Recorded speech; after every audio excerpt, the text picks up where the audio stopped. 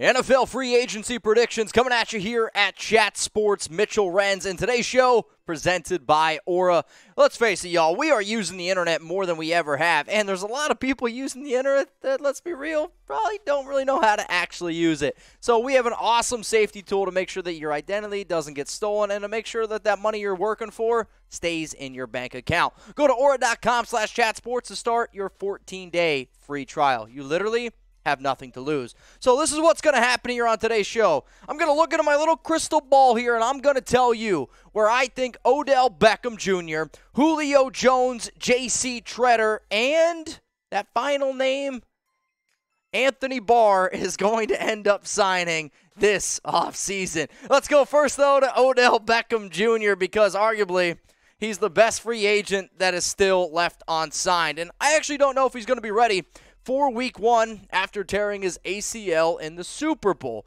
One of the things that you have to be able to recognize and respect the hell out of from Beckham is this was probably one of the most intriguing players I've ever seen his first 3 years in the NFL with the New York Giants. That catch, I can still remember it. I remember where I was at. I was literally in Germany riding my bike when that catch ended up happening. Remember, the time differences are a little bit wild. Either way, when you talk about Beckham, though, he goes to Cleveland, has an up and down, had some injuries. Then he went to Los Angeles, and you're like, holy crap, this guy looks unbelievable. Maybe it's Matthew Stafford, and he doesn't have Baker Mayfield anymore. Then, unfortunately, he tears the ACL, and he's a free agent, and we're right back into this swirl of wondering where he's going to be. So on today's show, I'm going to try to let you guys know where I believe he ends up going, but I also am going to give you some top names or some destinations, some landing spots, if you will. For OBJ, I see the Rams, Ravens, Packers, Bears, and Saints.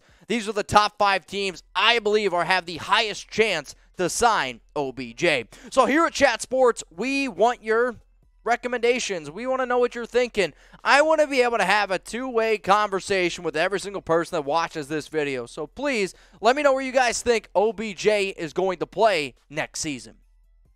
My prediction, it's boring, I know. I haven't gone back to the Rams. Why? He was good with Los Angeles. And if I was Beckham, I'd be like, all right, wait a minute. I can go back to LA because he's also one of these figures that he should be thinking after football. And if you were to tell me who was one of the top 5 players that I could see in a movie 10 years from now, 3 years from now, Odell Beckham Jr. is definitely up there. The other two are probably Gronk and Tom Brady, if I'm being real. The Rams, they traded away Robert Woods, and I like Robert Woods a lot, but Beckham added a different level of athleticism to that offense. And yes, they also added Allen Robinson, but the Rams are aggressive, and they have always been aggressive, especially over the past few seasons. So we look at the past 12 games that Beckham played with Los Angeles. 48 grabs, 593 catches, 7 touchdowns.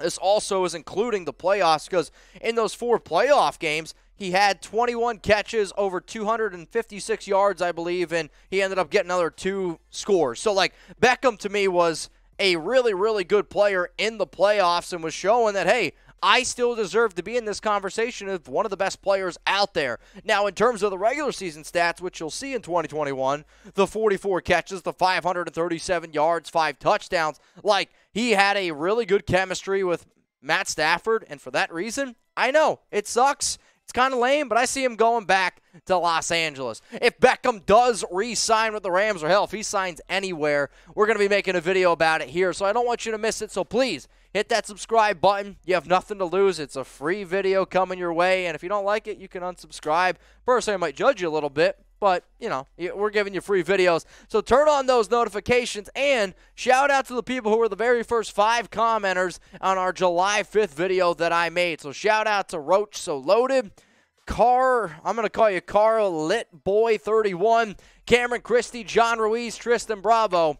Bravo to you to being a part of the Noti Gang. And if you want to see your face, picture, logo, whatever the hell this thing is on a future show, hit that notification bell, click all, and try to be one of the first 5 commenters.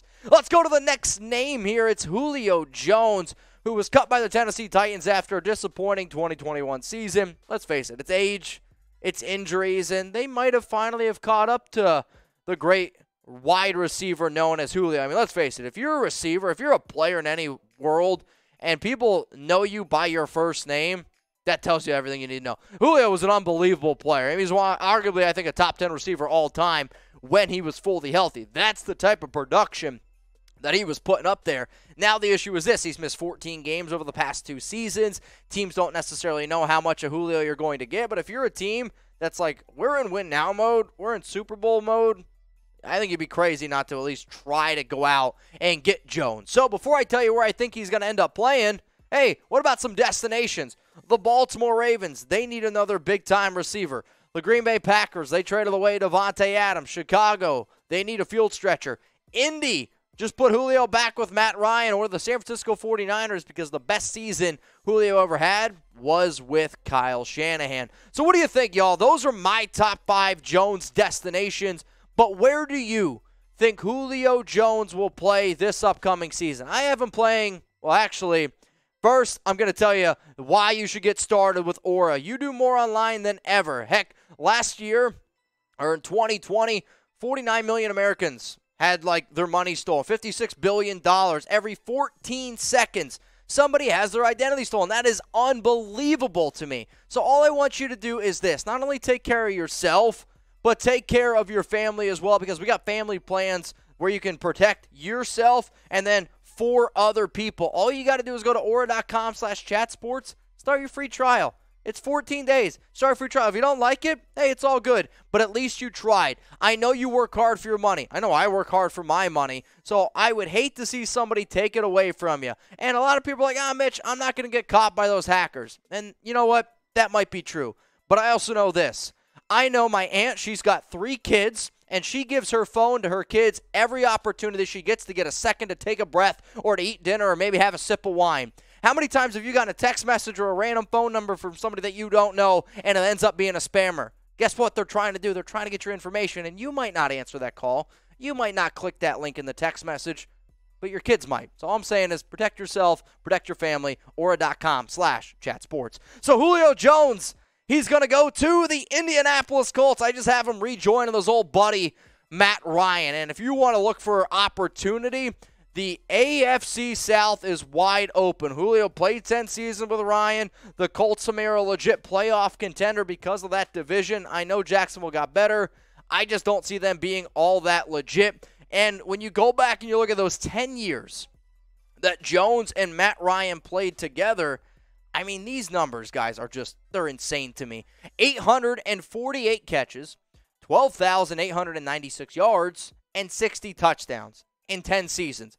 You're essentially telling me that's 84, 85 catches a year, over 1,000 yards. I'm not a mathematician, but Julio Jones and Matt Ryan really could go down as one of the best wide receiver quarterback duos in the entire history of the NFL. So we're going to stick here with the offensive side of the football, and we talked, skill position players, wide receiver flashy. Well, hey, the big guys up the middle, they're important too, and JC Tretter is the top interior offensive lineman out there. Now, he is still unsigned, and maybe it's medical, maybe it's the NFLPA duties to blame. I don't really have a great answer for that, but this guy right here has played over 1,000 snaps every single year since 2017, and he's a smart football player. And he's got to be a smart guy to go to Cornell, right?